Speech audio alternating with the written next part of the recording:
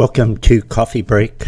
My name is Michael Moret, reading today from Colossians chapter 2, verse 4.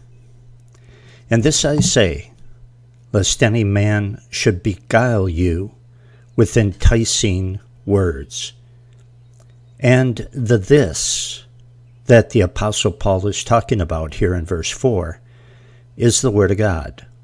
Fine-sounding arguments are a dangerous weapon in the devil's bag of tricks.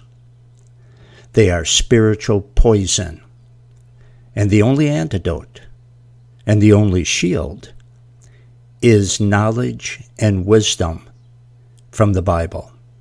Two things. God commands pastors and teachers to explain His Word clearly, to not leave anything out, whether it sets well with His listeners or not. Explain God's Word so that Christians can be equipped and so that they will not buy into lies simply because they sound reasonable.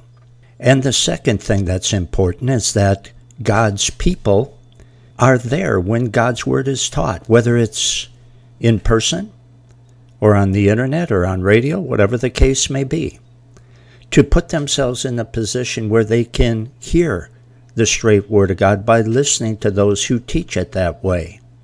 That will protect them from what God warns about here. Reasonable, feasible doesn't mean anything. The only thing that matters is what lines up with Scripture. This has been Michael Moret with Coffee Break.